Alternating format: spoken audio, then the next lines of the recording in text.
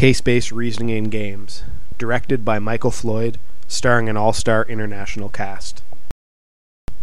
Games provide many interesting properties for researchers like complex environments, large search spaces, partial observability, real-time constraints, and multi-agent interaction. Because of this, games, simulations, and robotics have become popular testbeds for AI techniques. This video is going to highlight work that has been done using case-based reasoning in games. We will show contributions from many researchers all over the world and present their intriguing case-based reasoning research. Case-based reasoning is based on the idea that similar problems tend to have similar solutions. Previously encountered problems and their solutions are stored as cases in a case space. These cases can then be used to find the solutions to newly encountered problems.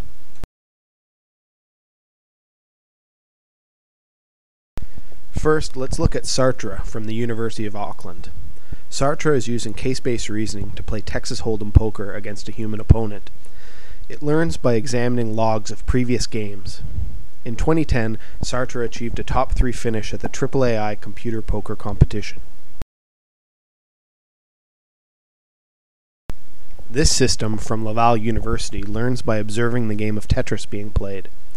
They use reinforcement learning to improve case retrieval and case usage metrics to decide which cases to keep. This helps to keep the case base compact so it can be searched in real time.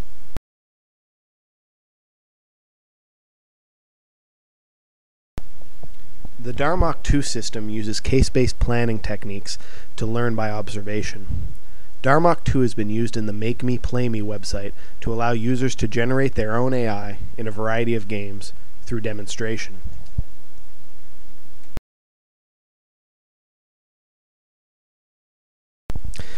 As you may have noticed, learning by observation is a common theme in CBR games research.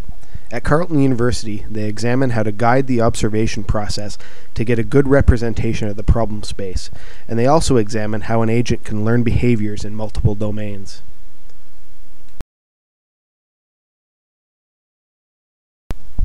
At the University of Washington, Tacoma, they've examined online learning during gameplay. When learning micromanagement strategies in real-time strategy games, they found that online learning needs to be carefully moderated and proposed the use of case generalization techniques to help achieve this. IceBot is a StarCraft agent from the University of California, Santa Cruz. The goal of the project is to augment human-authored reactive plans with mind knowledge. CBR is used for a variety of tasks in the agent, including learning from demonstrations, goal formulation, opponent modeling, and state estimation. Case-based reasoning isn't just limited to simulated games. At AAAI, they use case-based reasoning for cooperative action selection when controlling a team of soccer-playing robots. These robots work together to control the ball and score on their opponent's goal. CBQLIR is a case-based reinforcement learning system that plays American football.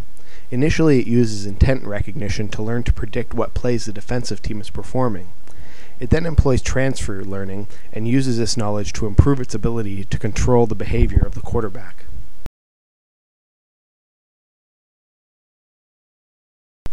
Case-based reasoning has been used to make AI development easier for the developers. At Complutense University of Madrid, they have done work that allows designers to refine case-based plans using behavior trees. The designers can identify weaknesses and quickly correct them by filling in knowledge holes. Another CBR tool from Complutense University of Madrid is used for simplifying the creation of state machines. Previously created state machines are stored in the case base and are retrieved and reused when a new state machine is being built. This allows an AI designer to harness past knowledge and speed up development. The Show Me project from Georgia Tech provides a toolkit that uses case-based reasoning techniques to help users create their own movies by filling in lines for user-authored story plots. A virtual movie director is then used to render the animated scenes into a movie. For more information about case-based reasoning in computer games, please visit the CBR wiki page.